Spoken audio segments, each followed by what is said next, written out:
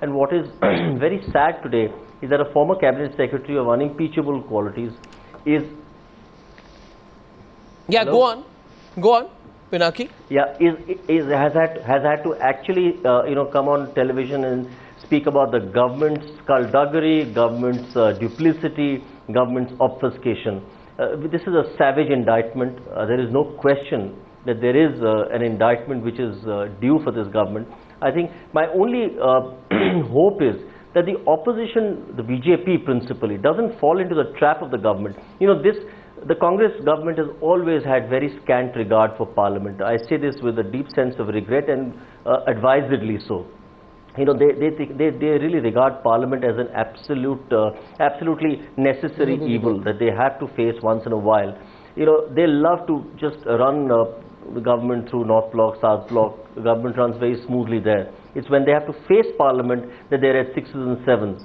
And unfortunately, the BJP over the last 6-7 years that they've been in opposition has never really placed the government on the mat. Instead, if we see the same spectre tomorrow of Parliament being, shouted down, adjourned, government will keep protesting. Oh, we would love to give an explanation on the floor of the House, but the opposition doesn't allow it. You're really then playing the rules by the government's rules. The government would love the BJP to do that.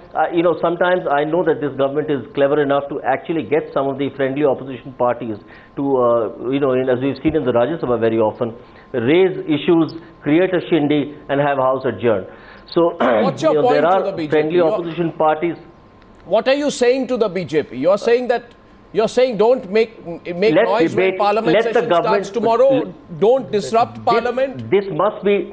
Keep it orderly. Yes, please don't disrupt Parliament. Let the government answer on the floor of the House. The Prime Minister must answer on the floor of the House. Correct. How did he on the 29th of May continue to say that there was a draft report in circulation? Is he that much out of the loop of what's happening in his government that for 18 days he had no idea that there was a full-fledged CAG report that had been received by the Rashtrapati Bhavan and, as the former cabinet secretary says, by at least 2 or 3 other ministries? I find this inconceivable, and particularly where his own role has been so shadowy. The question is that why was there so much nervousness in saying we have got the report, we are examining it, we will table it, we are deciding our response, we are not ready to table it yet? I mean, absolutely. Maybe that would have been, perhaps, Ajay, I think you agree with that. Maybe that would have been a more honest assessment of facts. And this, But they are not honest.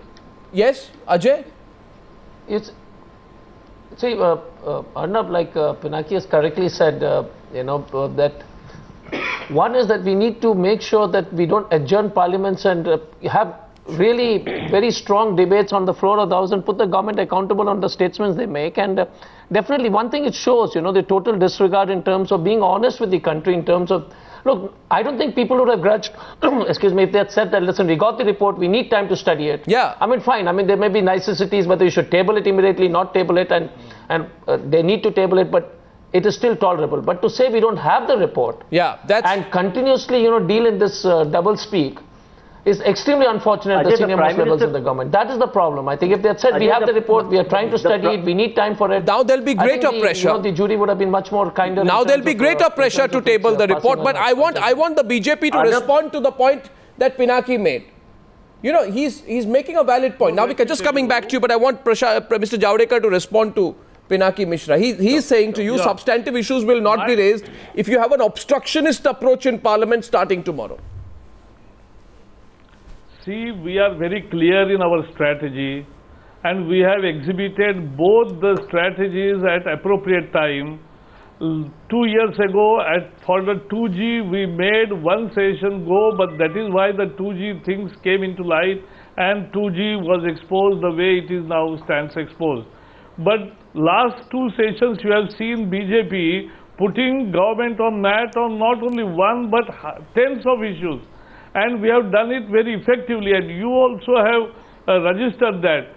So, people have seen we acting as an effective opposition and putting government on the mat, and here is the Prime Minister lying to the nation. Well, that's the most serious thing.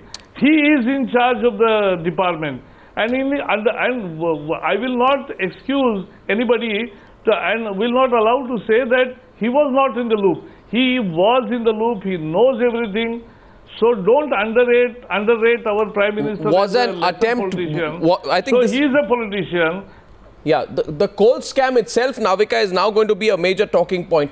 Can the making public of the report, tabling of the report, and now the entire report coming out of the media be delayed anymore? Will there now be greater pressure to have an open discussion on what the CAG has observed, point by point?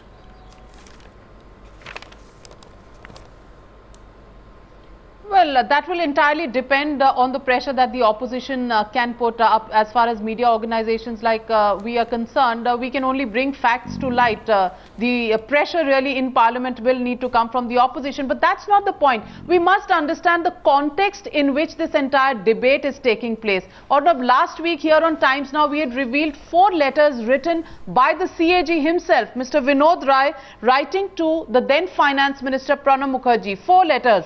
July 5th, 2010, August 31st, 2010, September 2010 and May 2011. And he refers to a presentation that was made where the CAG had demanded only 3 things.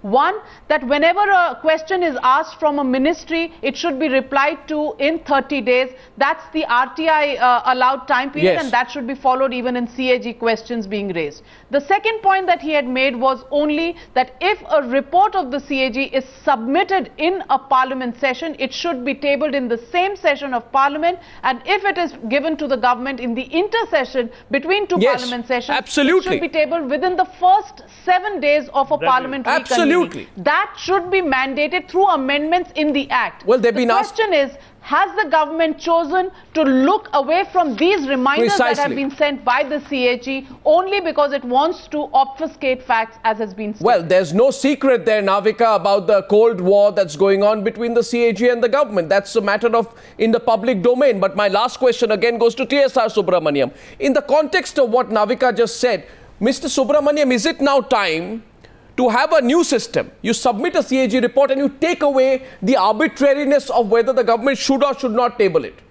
Should there be now, say, a 48-hour period? What is there to hide about a CAG report? You have it, it is with you. As a matter of process, submit it. Arnab, the government is only the trustee of public funds. That's true. And the CAG is the examiner. He is given the job of auditing it. And the custodian of this report is the PAC. I think the new procedure should be that he should send the report to the Secretary General of the Lok Sabha, requesting him to place it before the PAC, send copies to the various people concerned. There is no need to send elsewhere. Because as Mr. Jaitley said, in this, government has no role to play at this stage. Later, when the PAC is taking up the matter, government can explain the matter or discuss the matter or give comments or clarification. At this stage, there is no role. Government is just the mere post office. So there is no need to have this post. We can bypass the post office.